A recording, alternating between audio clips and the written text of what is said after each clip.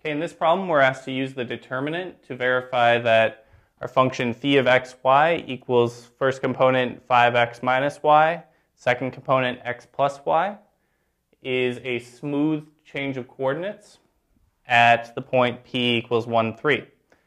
And we want to also decide if phi is orientation preserving, which is when the determinant of the total derivative of phi at p of the Jacobian matrix is more than 0, or if the orientation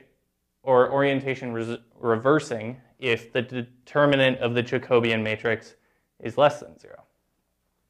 So first, we're going to want to produce the Jacobian matrix of our system, or of our function.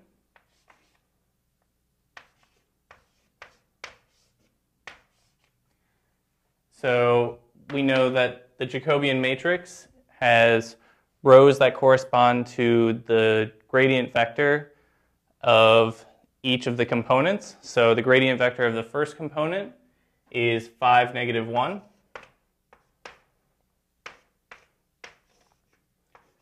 And the gradient vector of our second component is 1, 1.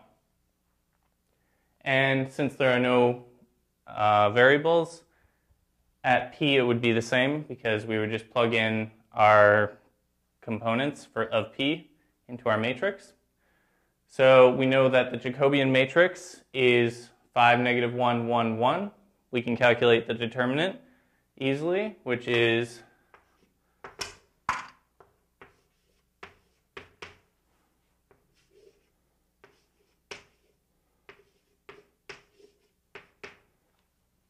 five times 1, 5, minus 1 times negative 1, which is negative 1.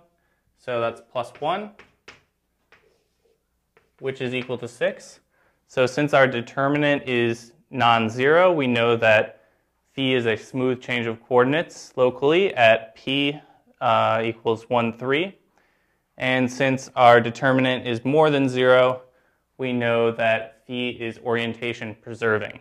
So this determinant of our matrix tells us all of that information.